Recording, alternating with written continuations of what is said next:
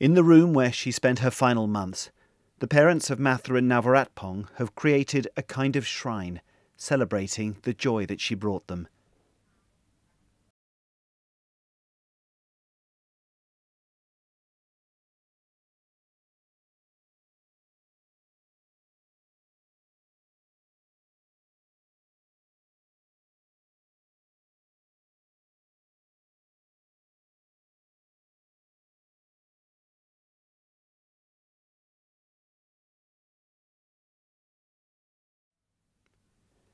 Matharin, or Eins as they nicknamed her, was diagnosed with a rare form of brain cancer at the age of 2. She underwent 12 bouts of surgery, but her parents, both medical engineers, knew that time was running out.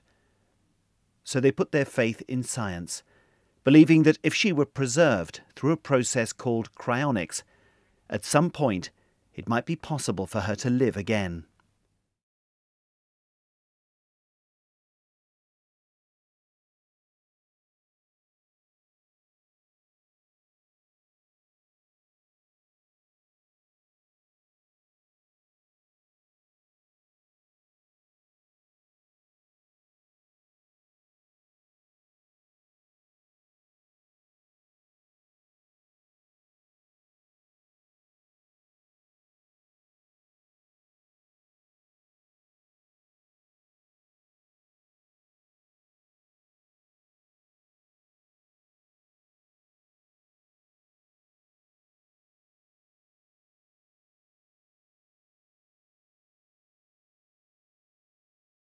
They signed a contract with an Arizona company called Alcor, which freezes people at the point of death and promises to revive them if medical technology ever advances that far.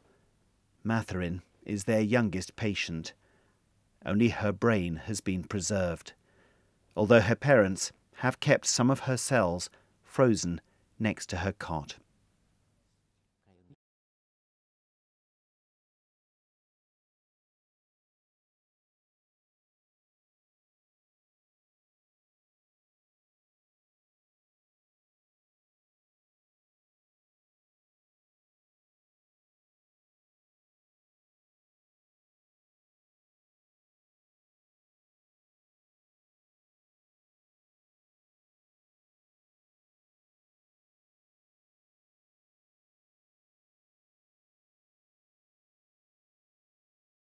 Next year they plan to visit the Alcor facility where their daughter is being kept.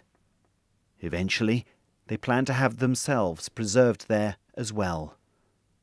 Jonathan Head, BBC News, Bangkok.